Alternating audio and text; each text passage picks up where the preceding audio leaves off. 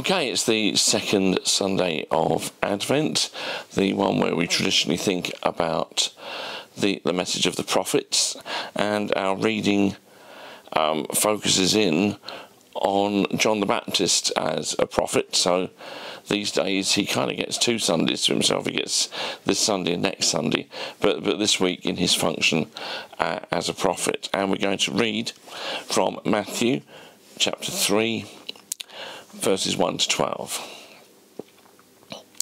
In those days John the Baptist came, preaching in the wilderness of Judea, and saying, "Repent, for the kingdom of heaven has come near." This is he who was spoken of through the prophet Isaiah, a voice of one calling in the wilderness, "Prepare the way for the Lord, make straight paths for him." John's clothes were made of camel's hair, and he had a leather belt around his waist. His food was locusts and wild honey. People went out to him from Jerusalem and all Judea and the whole region of the Jordan. Confessing their sins, they were baptized by him in the river Jordan. But when he saw many of the Pharisees and Sadducees coming to where he was baptizing, he said to them, "You brood of vipers, who warned you to flee from the coming wrath? Produce fruit in keeping with repentance. And do not think you can say to yourselves, 'We have Abraham as our father.' I tell you that out of these stones God can raise up children for Abraham. The axe has been laid to the root of the trees, and every tree that does not produce good fruit will be cut down and thrown into the fire. I baptize you with water for repentance, but after me comes one who is more powerful than I, whose sandals I am not worthy to carry. He will baptize you with the Holy Spirit and fire.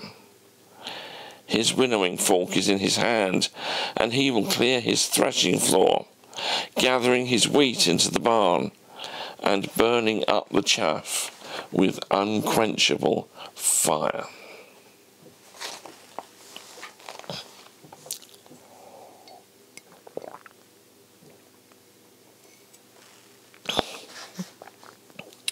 I had always thought that the parent I most resembled was my father. Temperament, build, hair colour, interests, not absolutely identical, but pretty similar. It was therefore a surprise when I went into a room in the office where I began my working life to find there a woman named Olive, who said, "You must be Joan Faulkner's son. You look so like her." It turned out that Olive had worked with my mum many years earlier. Who are you like? Sometimes I approach a Bible passage like that. Which of the characters are we like? And what does that tell us about our faith? And I want to take that line with today's passage. Who am I like in the reading? Who are you like?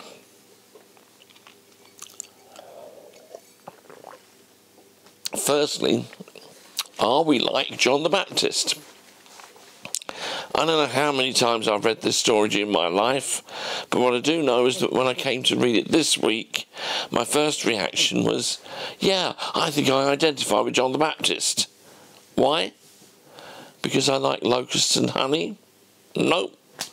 Because I want to wear something made from camel's hair? No. I just ordered a new winter coat from Mountain Warehouse in a Black Friday deal. It was the line about one calling in the wilderness, and the word wilderness grabbed me. I thought, that's what my ministry is often like. Much of the time I haven't seen the things I'd have hoped for, and much of the Methodist Church feels as parched as the wilderness to me. Woe is me! But then I dug deeper instead of feeling sorry for myself. I thought of what the wilderness symbolizes in the scriptures. One thing it symbolizes is testing. Just as God tested the faithfulness of Israel in the wilderness on their way from Egypt to the Promised Land. And so I wondered whether a prolonged period of spiritual drought was one where my faithfulness to God was being tested. Furthermore, I wondered about the drought the Christian church finds herself in, as evidenced by the news this week about the substantial fall in the numbers of people calling themselves Christians in this country. But then, perhaps we are being tested by God to see whether we will be faithful to him in disappointing circumstances.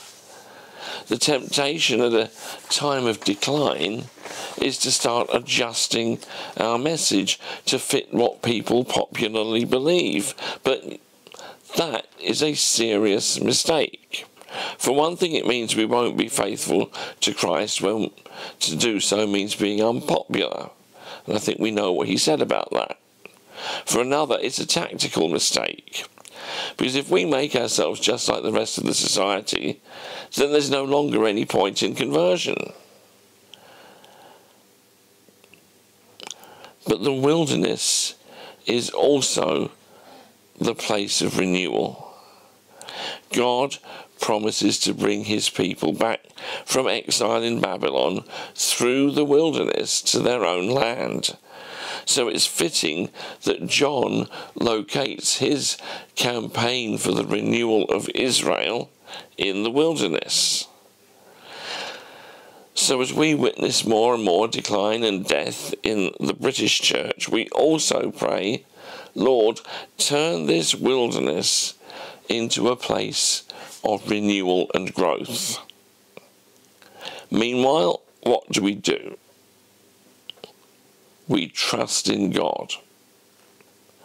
That's what the locusts and honey are about. They're not a description of a Bush Tucker trial from I'm a Celebrity, Get Me Out of Here.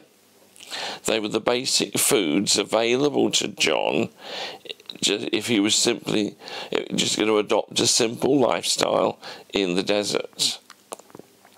Honey was a regular sweetener for the poor and for others in his culture. Other wilderness dwellers often fed on locusts. Just don't go looking for them among the more unusual foodstuffs at Waitrose. John was saying, I am willing to live simply and live on what God directly provides for me. So, if we ponder John the Baptist, our question is something like this. How willing are we to trust God like he did? Secondly, are we like the crowds? It isn't difficult for the people to go and hear John. His location is just 20 miles from Jerusalem. The Jewish historian Josephus tells us that the crowds were so large that Herod Antipas, the local ruler on behalf of the Romans, feared an uprising. It was a big deal. But if it was easy for them to get there, it wasn't so easy for them to fulfill what John was calling them to do. He preached that they needed to repent. And here, repentance doesn't simply mean change your mind. It means turn your whole life around. We see them doing this because Matthew tells us that they were baptized by John when they confessed their sins. Let's pause and consider what a humbling thing this was to do for the average Jew. See, John was not asking them just to follow through with a liturgical ritual act. He was expecting a complete change of lifestyle. But he is expecting this, you know, from devout Jews. These are people who are already committed to faith in God. John is saying to them, well, you might just as well be a pagan Gentile. Such is the level of turnaround you actually need in your lives. They were being treated by John as if they'd never demonstrated any serious commitment to God before, despite having followed the Jewish way of life and taken part in its rituals for years. I gained a small insight into what that might feel for someone many years ago, as a good number of you, especially those who know me, know. When I was exploring God's call to the ministry, I ended up studying theology as an independent student at an Anglican theological college, despite the fact that my roots were all Methodist. And when the calling to ministry became clear, I had a quandary. Did I stay with my native Methodism, or did I opt to go into the Church of England, for which I was seeing a very good advert at this college? It was the thought that I would have to be confirmed, just like I'd never been a Christian because I hadn't had the magic hands of a bishop on my head, that ultimately put me off the C of E. To me, it denied the previous work of the Holy Spirit.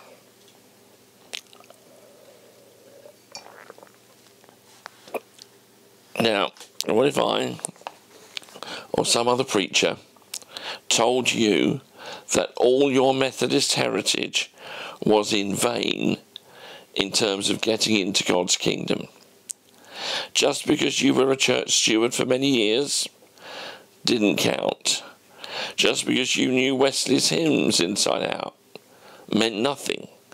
Just because you had taught Sunday school or been a local preacher, well, so what? Rip it all up and start again. That's what John expected of the crowds. What if we need to do that?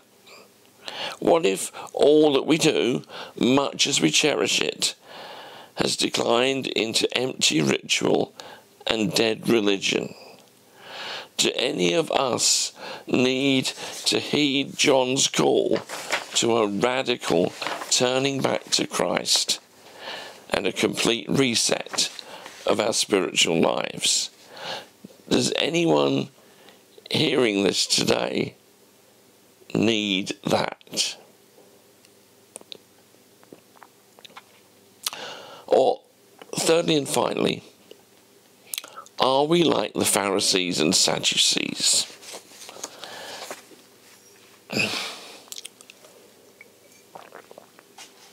Well, if you thought that John was hard on the ordinary crowds, just wait until you hear him tear into the religious leaders.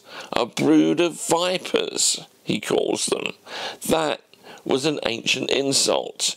There was a belief that had been around for a few centuries. It went back actually to the Greek historian Herodotus, who lived 5 centuries before the birth of Christ.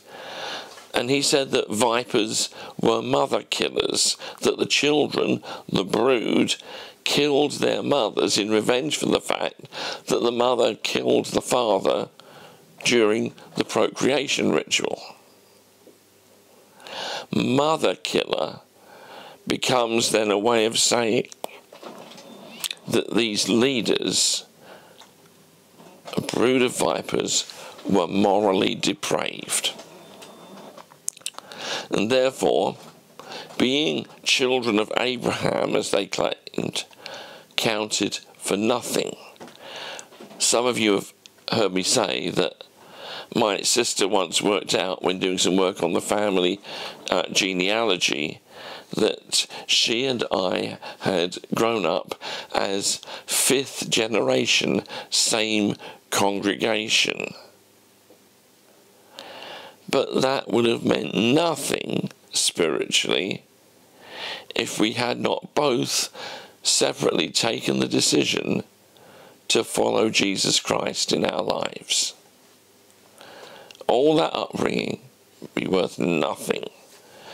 Don't say you've got your Abraham for your father, says Jesus. Same thing. And that's why I get disappointed when I go to a church and I'm greeted by someone who tells me with pride that they are a lifelong Methodist. They think I'll be impressed, but it counts for nothing unless that person has actually embraced Wesley's call to repentance and faith and is leading them into a life of discipleship. That's the only form of lifelong Methodist I'm interested in.